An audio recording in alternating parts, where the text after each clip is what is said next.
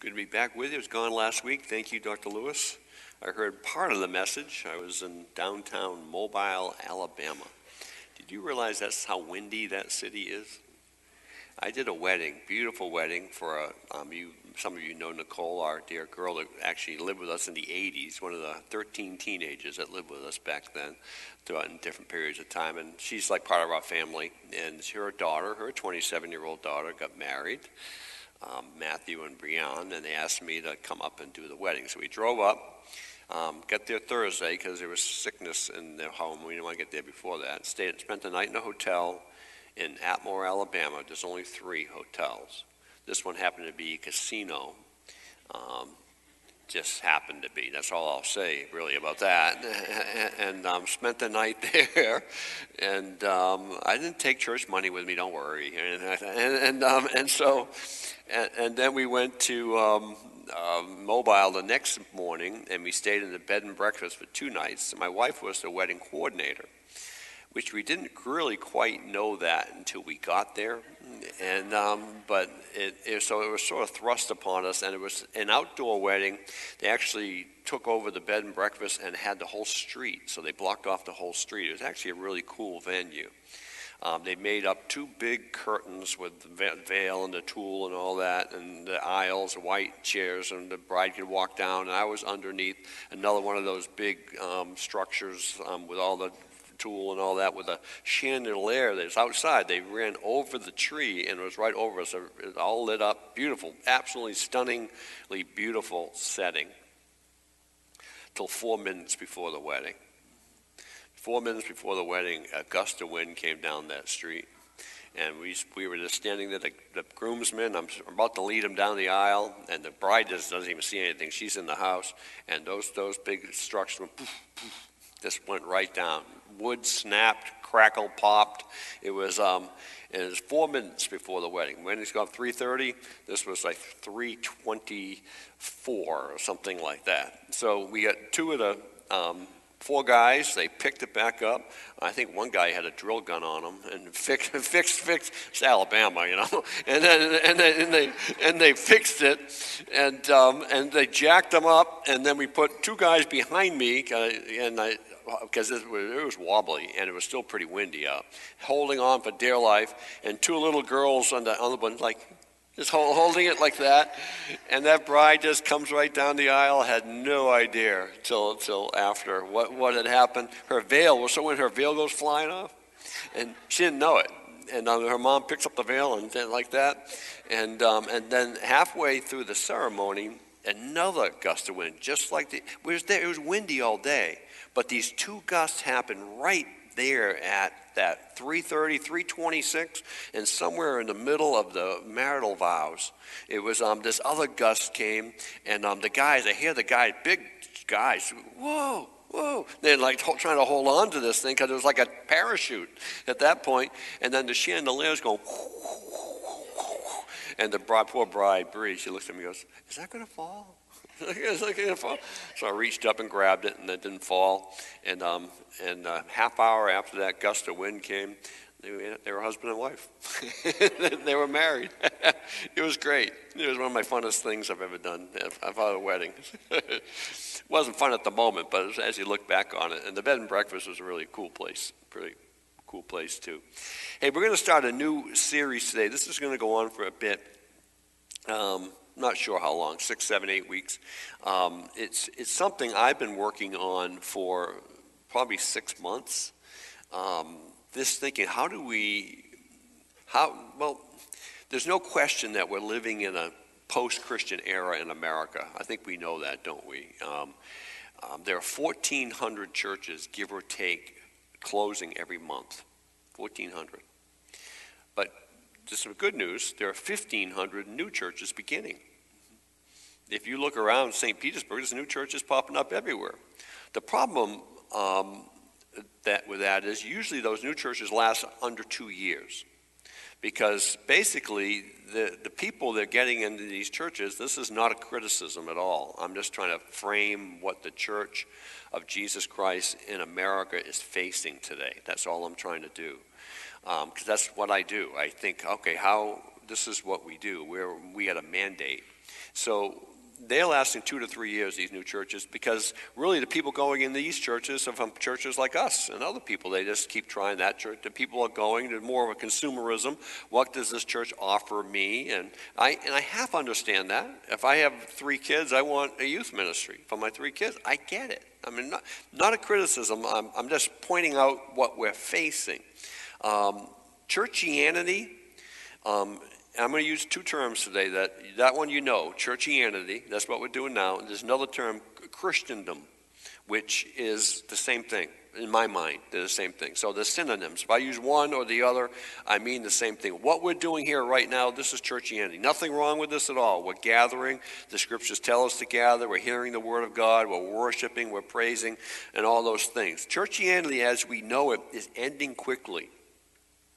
It's largely rejected by the upcoming generation we know as the millennials. Ooh, the millennials. We're going to talk about those guys in a little bit, so they're going to come up. They're looking for a new expression. They see this, what we're doing here on Sunday morning, as sort of non-relevant. And I want to say they're partly right. I think what we're doing is very relevant. But they think there's more to it than this.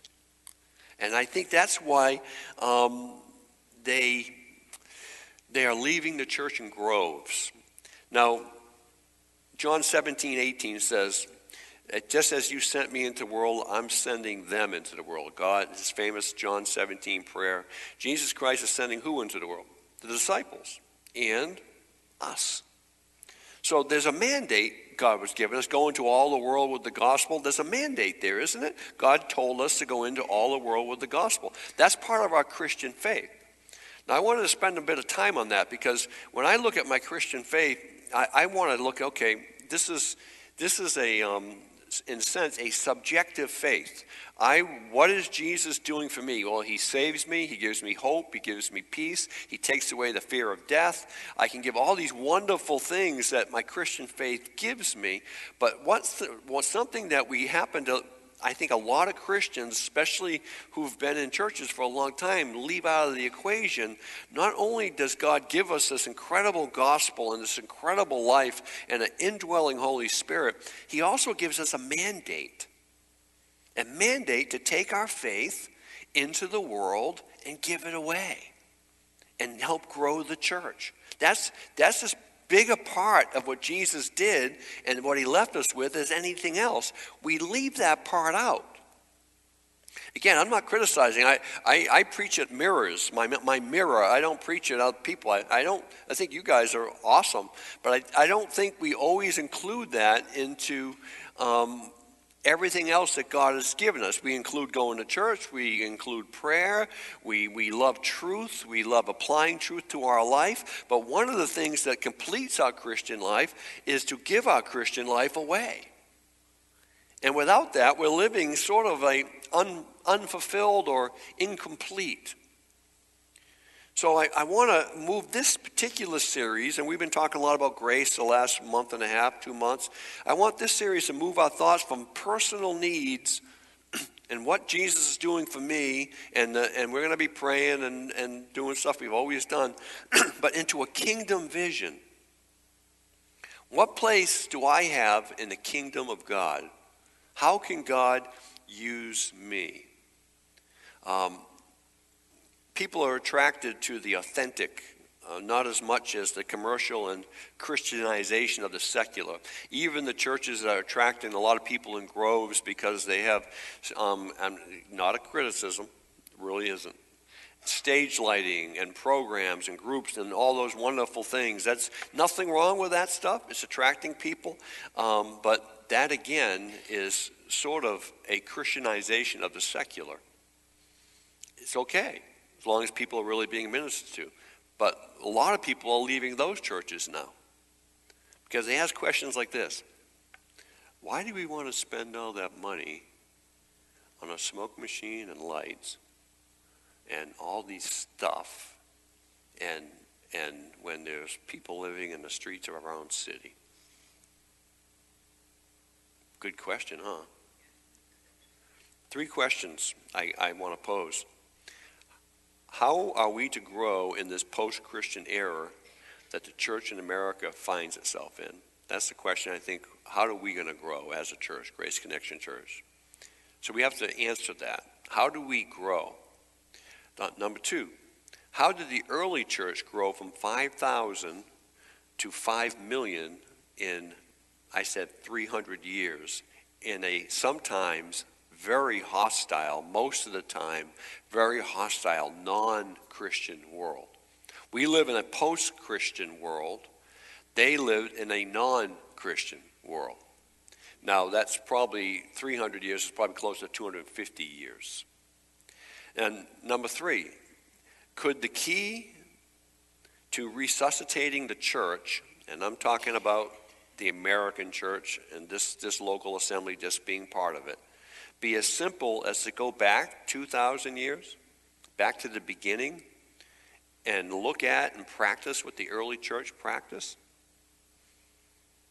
It's worth a look at, isn't it? It worked for them. They had a non-Christian world. We have Christian radio. We have Christian TV. We have social media. We have a ton of stuff that helps us promote our Christian faith in the world that we're living in. But the early church didn't have nothing. They didn't even have paper. How did it work?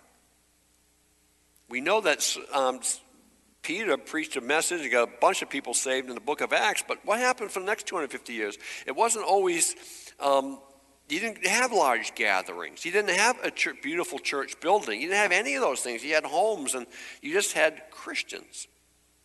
So in the foreseeable future here, we want to look back and examine some of the practices and beliefs of the early church and how, if possible, and not all this is implementable, can we implement them now in our current modern church?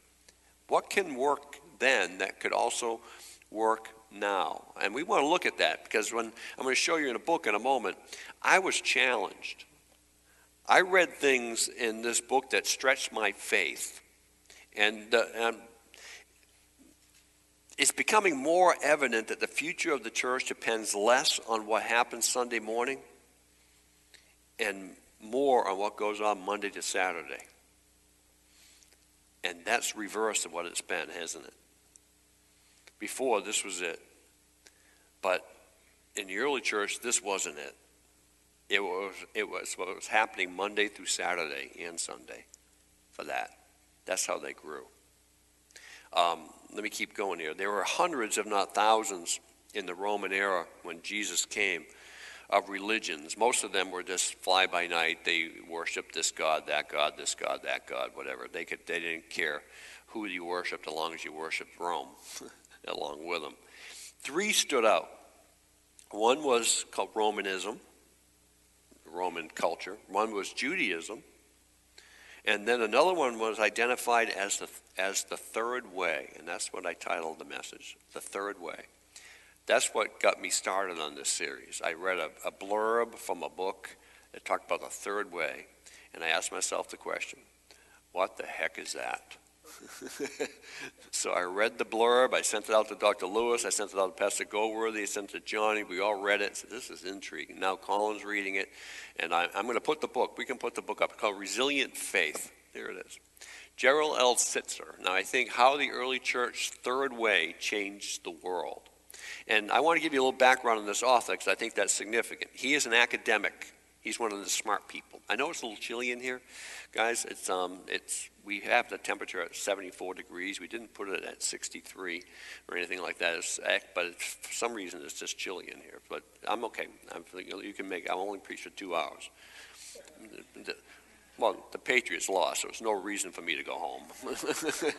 I can be here all day long. I can wait. I'll be here to baseball season now. and so I wanted, what is this third way? Well, the third way was Christianity. It was something that Gerald Sitzer, I want to get back to him because he's taught in a seminary, taught church history. He was, again, an academic type of guy. That was his ministry. Then he had personal tragedy in his life.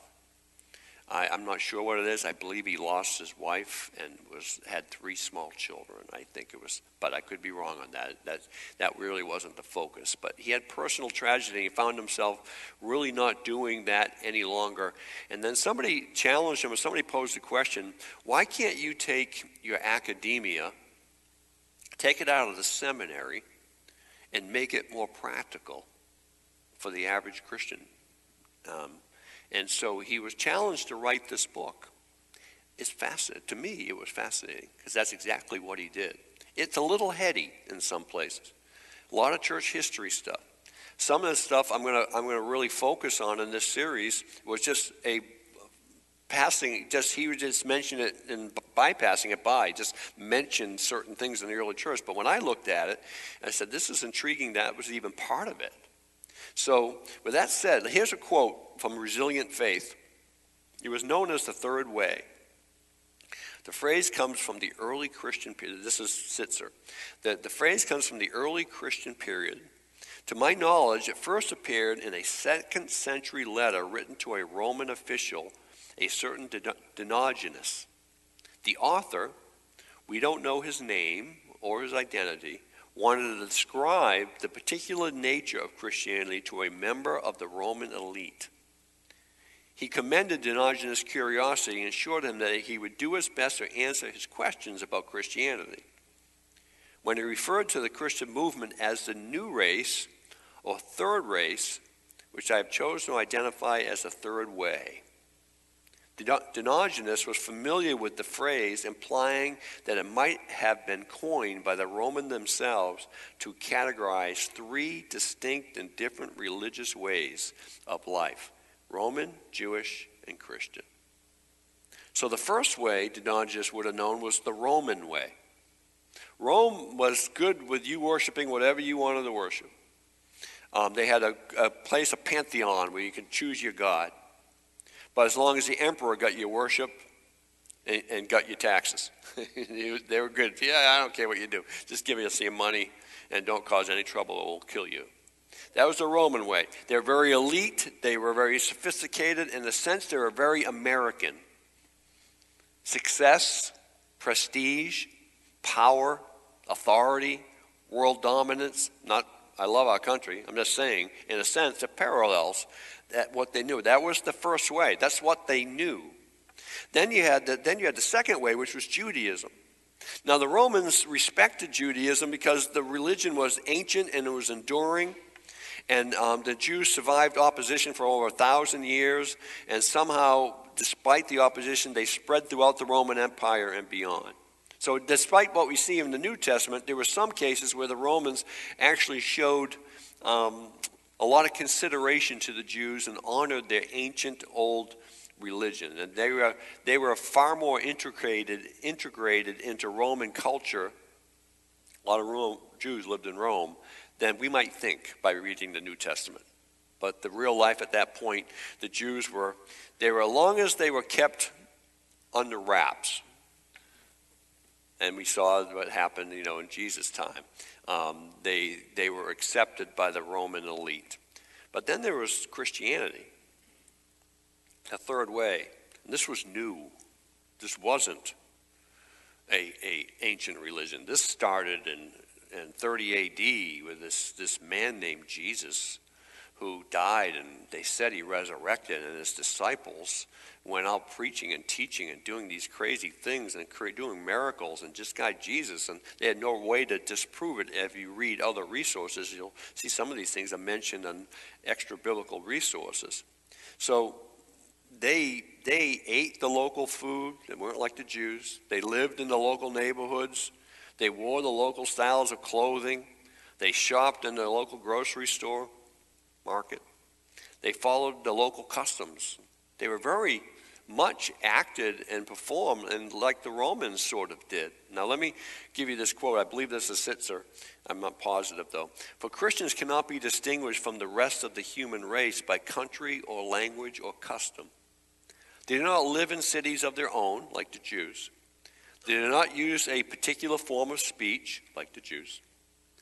They do not follow a eccentric manner of life. They live in their own countries, but only as aliens. They have a share in everything as citizens and endure everything as foreigners. Every foreign land is the fatherland, and yet for them, every fatherland is a foreign land. That's how the Romans looked at the third way and Christians. They were a nation within a nation, culturally assimilated, yet distinct in the same way. They constituted a new race of people, according to what the Romans were. They saw a spiritual kingdom, not of this world, but over this world. They viewed themselves as alien residents. The third way was like a resistant movement. That's why the Romans were interested in it. In 300 AD, when Constantine was converted to Christianity, that's when it all changed. So we're talking all pre-Constantine times. It was both subversive, and it was also peaceful. It wasn't, they didn't have Christian zealots trying to kill Romans. Bearing witness, they just bore witness to God's coming kingdom. But rather than following a strategy of violent revolutions like the Zealots did, Christians immersed themselves in the culture, watch this, as agents of the kingdom. Fascinating. Christians aspired to follow another way, Jesus' way. They prayed for the emperor, but they refused to worship the emperor.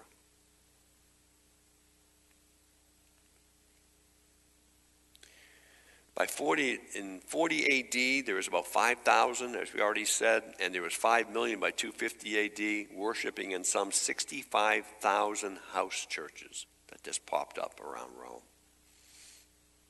So Christians then didn't have the event, they didn't have a church building to come to. They just found people in homes.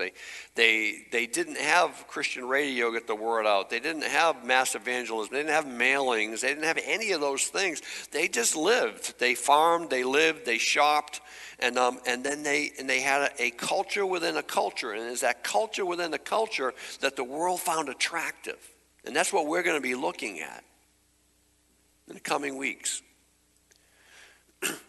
They had this plan to move people. They didn't care about political muscle. Let me just say a little bit about that. They didn't care about the evangelical vote. They weren't trying to get their guy into Rome. I'm not against political activism. I'm really not. Not to vote for who you want to vote for. I'm not against any of those things, but I'm just saying that was never the focus of the church. The focus of the church was not to overthrow Rome. The focus of the church was not to replace the emperor. The focus of the church was to win souls one by one in their circle of influence. So they had this plan, and it was a slow plan, a deliberate plan, and we're going to be looking at that from participation in Greco-Roman religion or Judaism into a Christian fold. And there was one major reason for its success. This process, as we'll see over the next few weeks, enabled the movement to adapt to many different cultural settings, but never losing its essential identity and never losing its purpose. We have created our own Christian culture here in this era. We have expected people to come meet us where we're at. And that's worked pretty well for us for the last 5 decades, 6, 7, 8, 9, 10 decades, for the last 100 years. But we've moved on, I think, my friends, as a country. And I'm just speaking about America because it's different all over the world. We expect people to come meet us where we're at. The third way lived where they were at and met the people where they were at. So let's fast forward today. Okay, enough of the history. Let's fast forward today into Christendom, churchianity. Which being a Christian is relatively normal, easy, convenient, a little less than it used to be.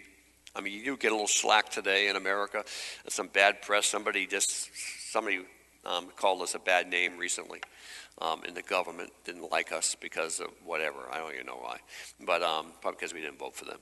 But that's probably it. And I'm a Christian, that's relatively normal. I grew up in a Christian denomination. I wasn't a Christian, but I went to a Christian church growing up because it was just a normal thing. On Sunday, you get out of bed and you go to church, whether I wanted to go or not. I would be given a quarter to put in the offering plate. Didn't always make it in the offering plate, but I didn't know God. I didn't know God till 10, 15 years later when I finally, at 19 years old. The fact is, Christianity in America is declining in both numbers and influence. The culture's changing in America, 2020. We must therefore recognize we live in a very different world from the one that existed even a half a century ago. I don't think I need to convince anyone about this. I think you pretty much agree with me what I'm saying. This is a different world. And before what used to be the golden age of Christianity, that's when we had mass evangelism and the Billy Graham crusades and thousands of people coming to Christ, and you fling the doors open of a beautiful sanctuary and people just come in and they worship and they would give and they would be part of that local community. That was great. That really was. I'm not criticizing that. But that was nothing resembling what the early church had to face. They didn't have any of that. And now we come to this generation, and this generation is sort of just going like, that's not really relevant for me. I'm not sure that's all there is to church. It's funny, because when I was saved, and I had stopped going to church, and I was a teenager, and I had my driver's license. I drove to the local, I was a Roman Catholic growing up. I drove to the local Roman Catholic church, and I went there for maybe a month, and I went through, that's all I ever knew. And it was New England. I don't think Protestants were allowed in New England to just like a few years ago. And I remember leaving those masses, those services, being very confused and thinking, saying this to my friend who we got saved together. I brought him with me, and said, "Is that all there is to God? There has to be more than that." And that's before I heard real preaching and the power of God and anything like that. But I think that's the question a lot of people are asking now. Is that all there is to God? We come Sunday morning and we sing some songs, and we're going to talk about that. We give of our resources, which we're going to talk about that a lot. I'm just kidding. And then we hear the word, which is imperative, and we're going to talk about that. But is that all there is to God? And then we go home and we just go back to our lives. Many in my generation, I guess I'm a boomer. And who's the generation after me? Before me, after me, before me, after me. The ones that's older than me, which ones? Well, whoever they are, I love you guys. And we look at the world and we sort of bemoan it, the state of the world. We can't believe the moral decay in our country. We can't believe the things that are being talked about in politics. Are you kidding? That would never even be mentioned 30 years ago, and 40 years ago, and 20 years ago. And now we're voting on it. Are you kidding me? And we're shocked that the world has gone from here to here so dramatically and so quickly. See, this is the thing, is we are, power and isn't the best way to change culture. We could win the next, the duns and the nuns. I'm not talking about the women with a little flying nun or anything like that. So the nuns mean I have those who refuse to identify with anything that's religious. They see religion as the biggest problem in the world. Look at what's happening in the Middle East. Religion. I get it. It's not Christian religion, but religion. So how do we become relevant to the duns and the nuns? And this, even a good old-fashioned pagan unbeliever. How do we reach them? Now, what about our favorite generation? The millennials. Because they're the ones coming up behind us. And this is important to our future. Here's a quote from a millennial seminary graduate from a reputable seminary. "I can't for the life of me think of one good reason to believe in Christianity anymore, or even God. It has become entirely irrelevant to my life." That's sad. That's after you get the degree on the wall and study the Bible. Now, here's some of the things we're facing. We're facing indifference. That's even intellectual laziness. I don't mean, again, to be critical. Millennials will exhibit a common concern and common good for society, and they have this tremendous aptitude towards volunteerism. They become very social in a sense, like we want to help the culture, and they should. They're right about that. This needs to go beyond what we're doing here and start looking beyond this into what's happening out there. What's happening in our families, and how can the church implement that? What's happening with our youth? How can our church minister to them? Or the church, let me just say.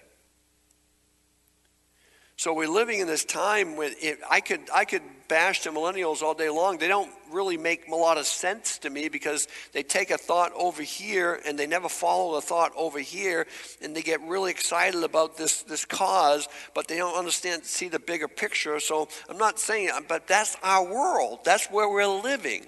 And so it's our job as the church to help them, to help whoever think through these things and see the bigger picture.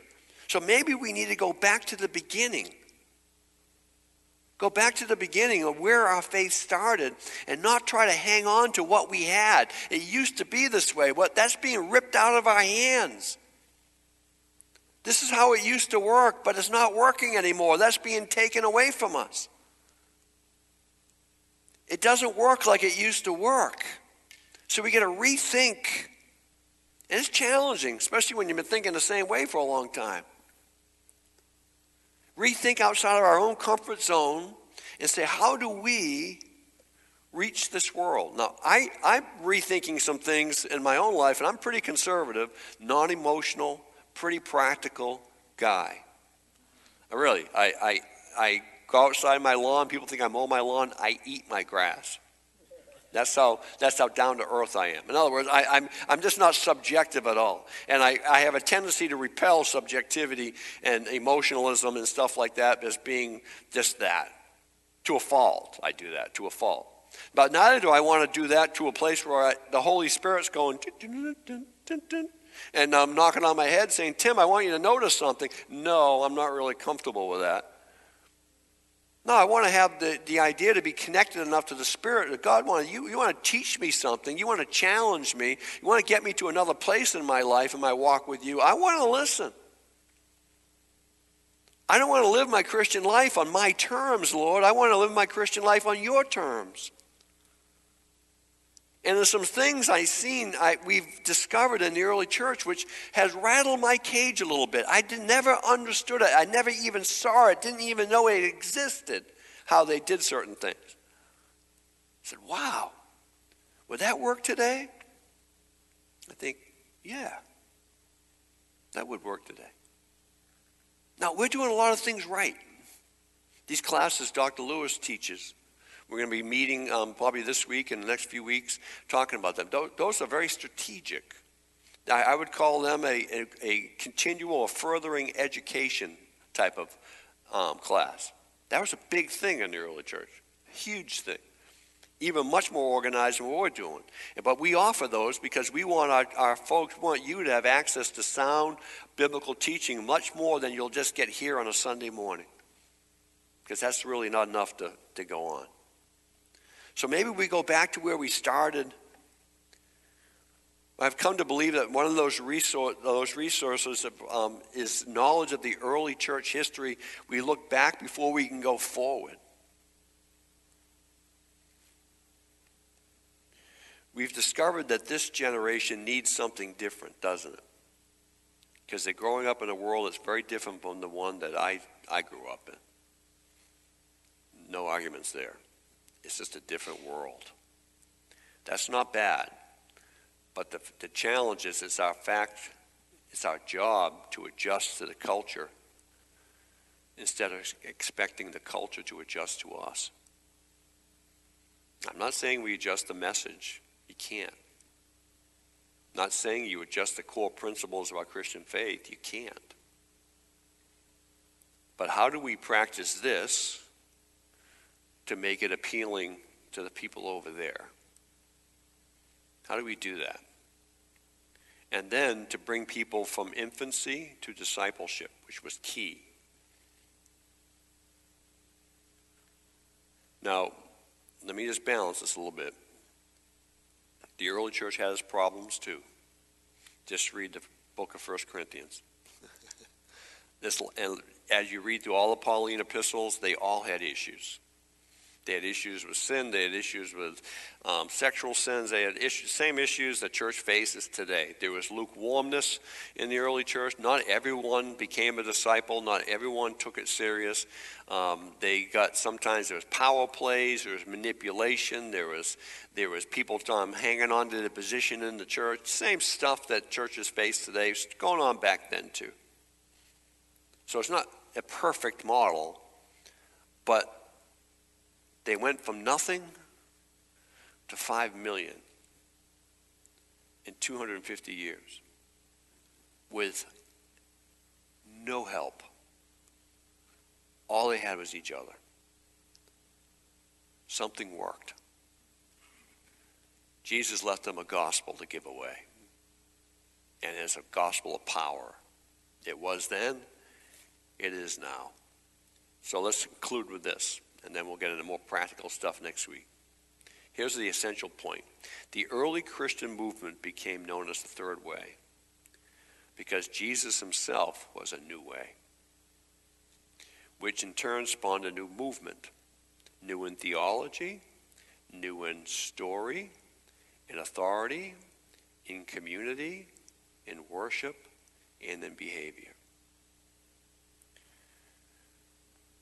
Christian belief was so new, in fact, it required Christians to develop a process of formation. In other words, they had a plan to take somebody from infancy to maturity. They didn't reject the culture, they immersed themselves in the culture. Then they invited the cultures into their lives. And once the culture got into their lives and they saw that this group of people were weird, they had ideals that no one else has. Rome noticed because when there was a famine, everyone ran out, not a famine, but a plague. Everyone ran out of the Roman cities, and the Christians ran in to the Roman cities. The Christians would take the elderly that were left to die, the Rome's elderly, and they'd take them into their homes. Christians would go find babies left to die on the street because the Romans didn't want them, and they would take them into their homes and nurture them and raise them and adopt them.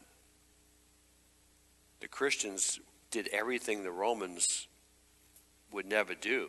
That's why they gathered so much attention. That's why Diogenes was asking, hey, what is it with these guys? What makes them different? There's a quote from the 2nd century, I believe, where a Roman priest was criticized because when this plague hit a city and the Christians ran in, and many of them died helping those dying, the Roman priest took off of the hills. And what's the difference? Well, the Christians knew they had a hope. They knew they had a hope that death was just okay. There was no fear attached to it. So we are entering to a point where we might not have the favor of the state. We might be witnessing the end of Christendom, churchianity as we know it. 20 years, 30 years, as this generation, my generation dies, we're going to see the end of Christendom as we know it. That's how it's looking now. So we might want to look back and look at the Christians who lived before Christendom. How did we do it before churchianity? How did we make it happen? What do we have to do in-house and what do we have to do outside?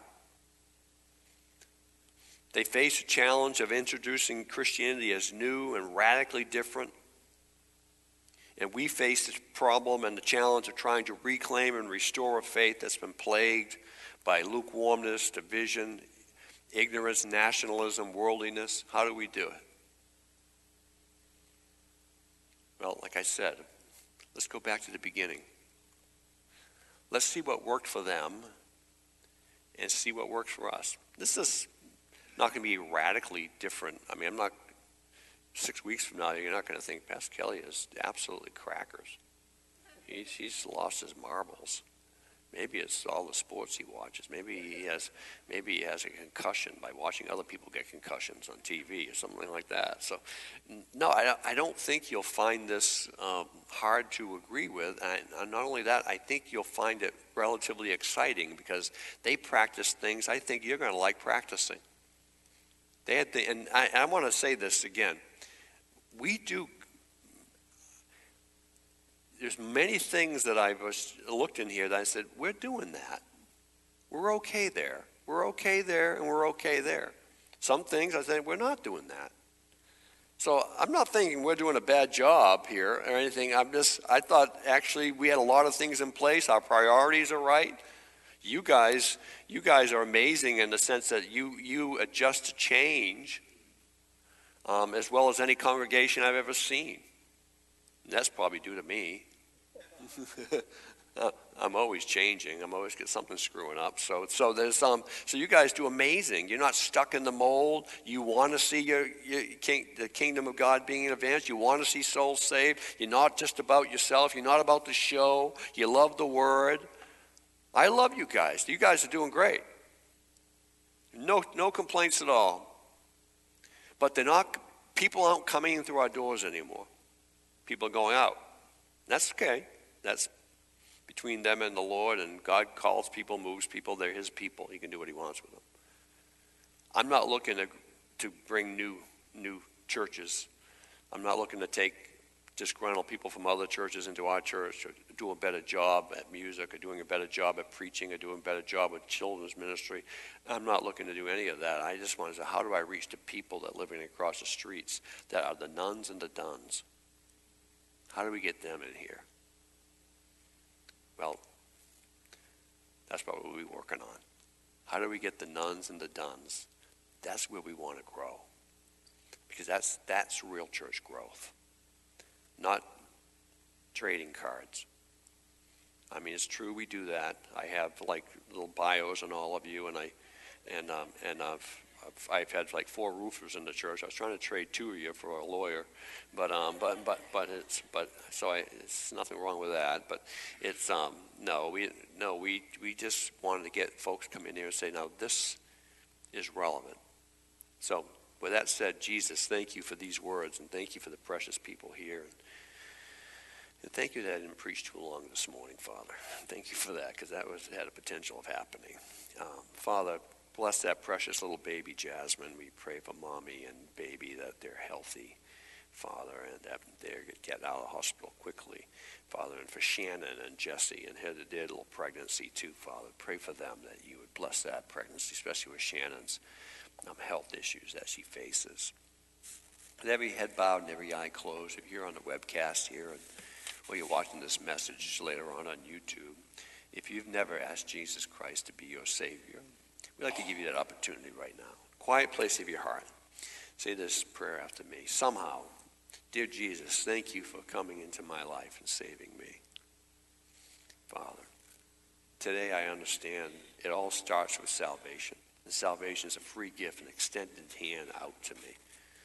Come into my life and save me, Father. Today I want to be part of the family of God, the kingdom of God. If you've said that prayer in your own way, in your own words, between you and God, and salvation is an individual, private thing between you and God. Happens in a quiet place of your minds and hearts. You can say things out loud, that doesn't matter, but God knows your heart. If you've asked Jesus Christ to be your Savior, let the person who brought you here know, or let us know on the way out. We just want to rejoice with you. Father, we delve into this message and this series, and we're a little bit of fear and trembling because it's different. I mean, for me it is. We're going to be exploring some things I have never explored, and Father, we just give us wisdom. Give us the ability to make these next 6 or 7 weeks, however long it is, more doable and practical and real. Father, Bless our local church. Bless the precious people here. Bless those that are dealing with so many health issues. And prayed about one already this morning. Serious health issue, Father. Bless them. Bless the finances of our church, Father, as we, obviously it's a big piece of property and smaller congregation. So, Father, bless that too, we pray. We love you, Lord. Thank you for the insight. Thank you for the passion. Never to settle. Never to settle for status quo. Never to settle for what we think we know. Never to settle for how we used to always do it. Father, we all have preferences. But they're just that, preferences. They're not convictions. They're not mandates. They're preferences. And that's okay. But Father, help us put our preferences below the mandate of us being sent into your world. Bless the word of God to our hearts. Bless the offering we're about to share. In Jesus' name.